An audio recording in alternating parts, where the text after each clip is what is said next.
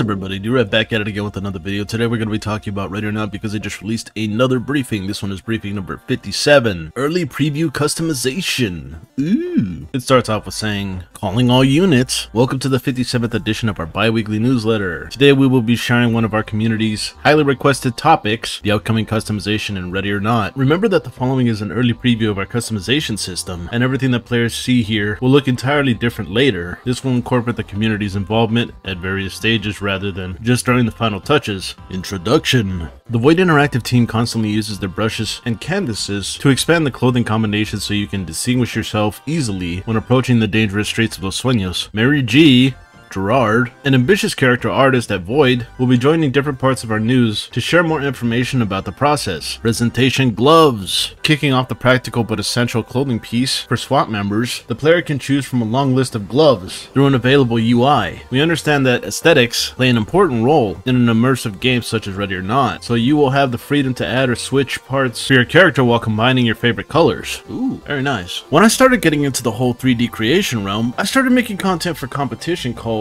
Make Arma, Not War. The premise was simple, just create content. The better I got at it, the more I realized how simple and fun it is to be able to just replicate things you see or have used in real life. And that just stuck with me. I love anything art, painting, or music, so this is my way of expressing and enjoying myself. And I'm happy we have people excited about and enjoying the things we've released. Also, I love collaborating and working with others, and when possible, helping or teaching them, as I always feel like I always learn something new from everyone I meet. That was Mary G, the person who created these cool looking quad nods that are not in the game yet. But moving on here, we got a bunch of pictures of the gloves that will be added into the game, and boy do they look like they've been through the ringer. Here's the first picture we got here, yellow one. Actually, these two gloves in the middle right here look like gloves that I actually have for like doing the garden or something.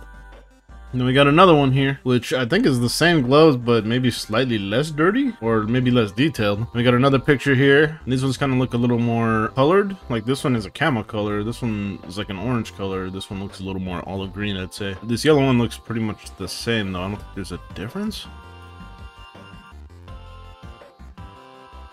Maybe just a little bit skinnier. Trying to look at all these together. Like this one looks like it turns a different shade of color. This one like a green, orange, and then a camel color. This one looks, I mean, this one on the left kind of looks the same. Maybe this one's a little more yellow. This one lighter greenish color, I'd say. This one is a bit the same. So there is definitely some differences here. But underneath these pictures, it says multiple images representing some of the many skins when talking about gloves. Pretty cool. Moving on here, presentation shoes. Can't chase Los Sueños suspects without something to support your agility. Originally, this section was not planned for the early preview due to the shoes still catching up with the attention and love compared to the other ones, but we believe that this will give an idea for future reference. It's important to us that we tell the stories of those who place their lives in danger to help those in need. No matter how gritty and terrible these scenarios might be, it is a part of what makes them realistic. This feat also follows people utilizing different tools and equipment for the specific job. And while I know it might not be exciting for some to play dress up, it is always for us developers to offer players their own way of expression within our game, giving the players the option to choose how the game looks in first person so that the stories and things that develop as they play our game become their stories too. Another quote by Mary G or Gerard. And then we got a couple of pictures of some scanned in boots, which we talked about scanned in stuff a while ago. If you want to look at that video, I'll link it if I remember to. But yeah, this first picture shows in the scanned in stuff, and this bottom picture shows the shoe with the textured in stuff. This looks like a Sketcher.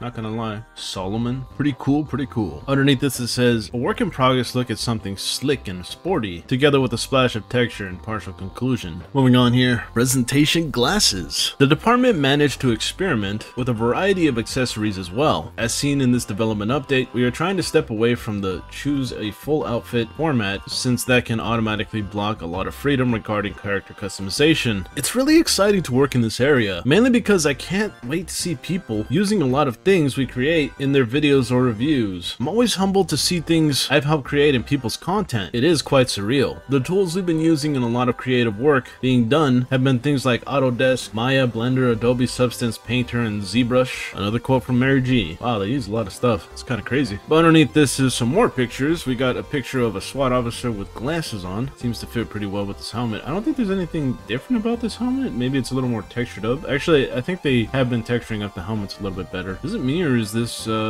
this thing twisted a little? Because normally it would be like out front, right? Unless this is the quad nods hero. Might be the quad nods, I don't know. But underneath this is another picture. Let's see. This is showing off more of the glasses, I assume, but also the very nice looking textured helmets. I think that's the quad nods. I'm not too sure, I can't tell. But yeah, we got see-through, we got the darkened ones, we got red ones, which looks pretty cool. I believe these are all different characters, or no, they're the same, I think. But anyways, underneath this it says different color tints and types for one of the accessory section glasses. All right, moving on here. Presentation: masks. As an experienced member of special weapons and tactic teams, your duty is to serve and protect the citizens of Los Sunes, placing yourself in extreme scenarios where mere seconds are deemed essential. With that in mind, showing an imposing presence through strategies is not out of the question. I've been a long-time collaborator with modding projects and groups, Red Hammer Studios and USP. It's always a pleasant experience to see how talented all these artists are. Those who don't know that I source and try a lot of gear we use as references, and I love going to different airsoft events here in the States, like MSW. So there's also that. Shout out to TFM. I have no idea what he's talking about, but that was also another quote from Mary G. I don't know what MSW or TFM stands or means, but I assume it's some sort of group that he's shouting out. But anyways, we have another picture here that shows off the gas masks, and wow, these things are like really stretched out.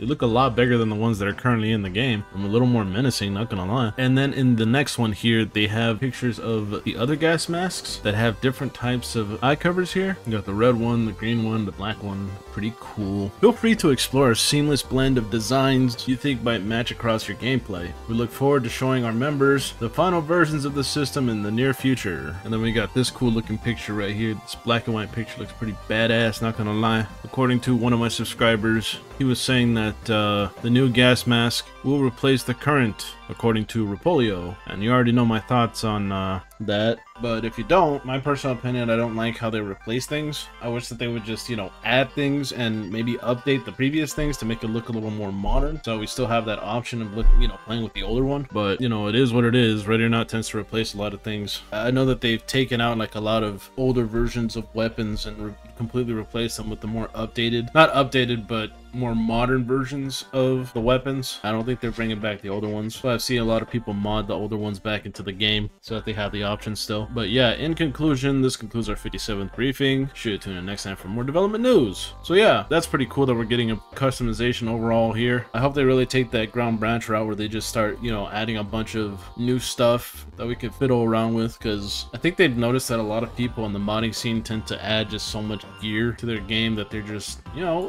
let's do that. Let's add all that stuff, you know what I'm saying? So that was pretty cool. What are your guys' thoughts? Let me know down below. And yeah, thank you all for coming out to watch. Be sure to subscribe and ding that bell and like the video and do all that jazz. And I guess I'll catch you in the next one. Bye-bye.